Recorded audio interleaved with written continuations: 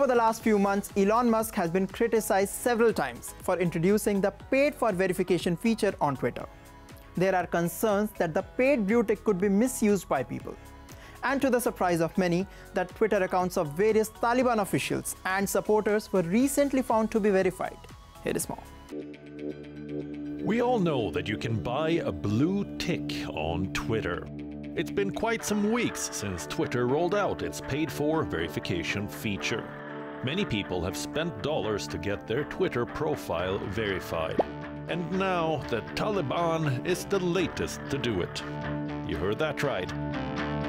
At least 2 Taliban officials and 4 of its key supporters in Afghanistan have tried to get their Twitter profiles verified. Who are these people? One among them is Hidayatullah Hidayat, who is known as the head of the Taliban's Department for Access to Information. With over 187,000 followers, Hidayat posts information about the Taliban administration regularly. His account was found to be verified. Twitter, however, later removed the blue tick from his account. Abdul Haq Hamad, who is the head of the media at the Afghan Ministry of Information and Culture, is another user. He has over 170,000 followers on Twitter. The blue tick given to him has also been removed. Some prominent supporters of the Taliban also managed to get a blue tick for their Twitter accounts. Well, that's a different thing, that they lost it later.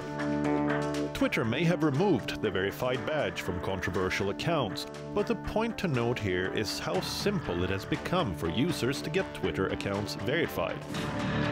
Twitter's blue tick service was earlier reserved for active, notable, and authentic accounts of public interest.